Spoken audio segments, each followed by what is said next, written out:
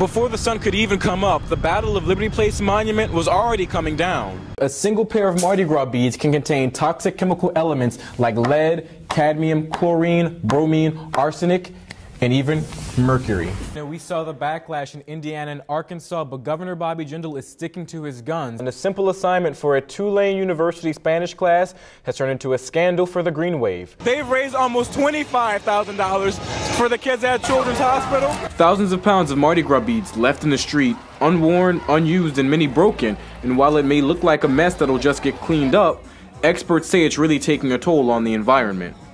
They're getting into storm drains, and then of course that is making its way down into the lake and then out into the Gulf of Mexico and eventually out into our oceans. Not only can fish and other marine life ingest those beads, but then they can also, some of the chemicals can start leaching into the waterways. According to ecocenter.org, a single pair of Mardi Gras beads can contain toxic chemical elements like lead, cadmium, chlorine, bromine, arsenic, and even mercury.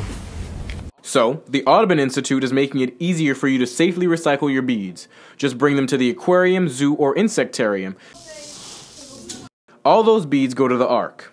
We're saying we're saving New Orleans one bead at a time. Last year, Ark collected nearly 86,000 pounds of beads, but more than triple that number is just sitting in a landfill somewhere. 20 million pounds of beads get imported every year, and we do less than 200,000 pounds in a year. So where does the rest of that 19 million plus go? So next year, whether you're catching them or throwing them, keep in mind the powerful impact that Mardi Gras beads have on the planet. It's better to throw smarter, because you'll throw less, and you'll help sustain a little bit more of the planet. That's right, Gina. We saw the backlash in Indiana and Arkansas, but Governor Bobby Jindal is sticking to his guns. He's issued an executive order for a religious freedom bill. Now, the bill died in the legislature, and that's where some lawmakers and others say it should have been buried. Senator Karen Carter Peterson fired back at the governor's action and inactions during a Senate meeting in Baton Rouge, claiming that Jindal is not looking out for the people's interest. When is enough going to be enough around here?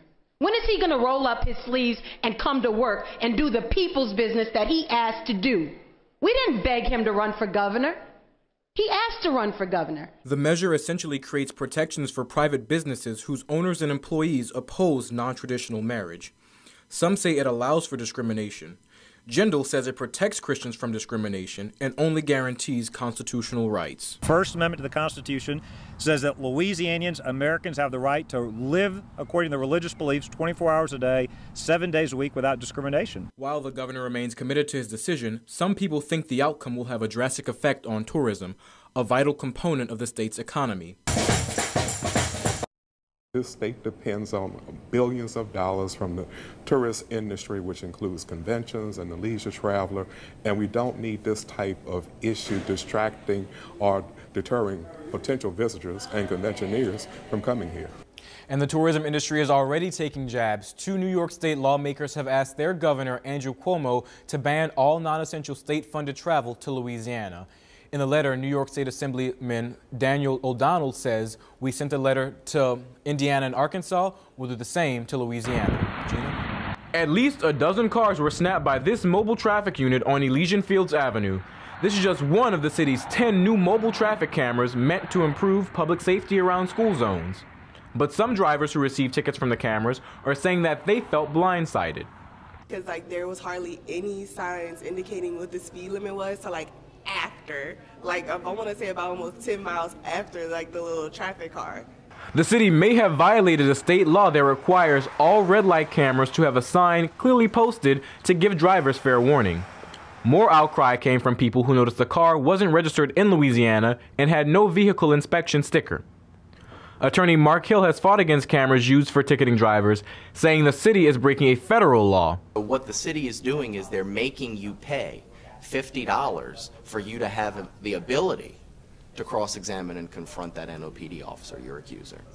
So they're violating your due process right there. Well, having the red light cameras is not in and of itself illegal. It's the way that the city is administering the red light tickets and collecting the revenue that is illegal. I reached out to the city for its response to the public's reaction about the cameras and the claims that they're operating illegally, but they sent no response by the time that this report aired. I'm Raymond Price with Loyola Student News. 6 hours of dancing led up to this moment, the big reveal of the 2017 Loyola Dance Marathon. These kids put on their boogie shoes, and their original goal was $10,000, but after the night, they've raised almost $25,000 for the kids at Children's Hospital so they can get the best care and treatment in the world. The excitement didn't end at the last song. Donations were coming in past the final countdown, and the growing numbers kept everybody on their toes. So we do the number reveal at midnight, and it was crazy enough that we had made the poster to show everyone at like 11:45, and then got a $50 donation. So we just like scrambled together, started sharpening a brand new poster. Every single dollar is a miracle for families who depend on Children's Hospital. So for us, it's the difference between life and death. Children's is a nonprofit, so without donations from fundraisers like Dance Marathon, the hospital wouldn't have been able to give Kelly's daughter, Sophia, all the life-saving treatments she needs. To be able to give the technology to the doctors to perform, surgery and save her life repeatedly is just incredible. This year, Loyola raised $21,000 more than last year, and they're hoping to keep raising that bar in the future.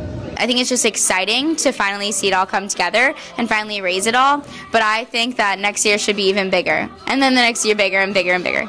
Raymond Price, Loyola News Service. As you all know, Election Day is just 4 days away, and if you're from out of state and you have an absentee ballot that you need to be sent in, you can come on here to the One Loyola room. We have a notary, and she'll get your absentee ballots notarized so you can send them in back home and have your vote counted. She's been here since about 12 o'clock. She'll be here for about 1 more hour, so you only have a short window of time to come down and get your information sent in. Bring your student ID with you and your state ID, and the process goes from there. Also, you can come and get some info about each presidential candidate so you can make a more informed decision when you go into the polls on Tuesday. For the Loyola Maroon, I'm Raymond Price. Back to you. Hello, I'm Raymond Price, and this is the Maroon Minute for September 26th.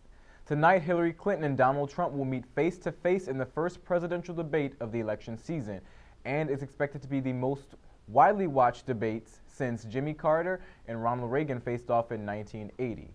You can watch it tonight in Miller Hall, room 114 at 7 p.m. The Loyola Society for Civic Engagement is hosting the watch party with the Loyola College Democrats and Republicans. There will be free food and a discussion both before and after the debate. NBC's Lester Holt will moderate the debate, and tonight's main topics include securing America, America's direction, and achieving prosperity. And racial tension escalated over the weekend at the University of Missouri. At least 30 black football players announced that they would not play another game until the school's president was removed. This comes after heavy criticism of late responses to race-related events on the campus. Many student groups at the school claim their president, Tim Wolf, was negligent in handling the treatment of minority students. The university's board will meet later today to discuss the matter and find a potential solution. And it was a rough weekend for some of the state's biggest sports teams. They just couldn't pull through and win. Friday, Tulane lost their homecoming game to the Connecticut Huskies, and the Pelicans suffered back-to-back defeats by the Atlanta Hawks and the Dallas Mavericks. And the Saints ended their winning streak yesterday when they lost to the Tennessee Titans. Disappointing, but not enough to put a damper on the rest of the week. That's all for today. Be sure to like us on Facebook and follow us on Twitter for more news. Thanks for watching and have a great day.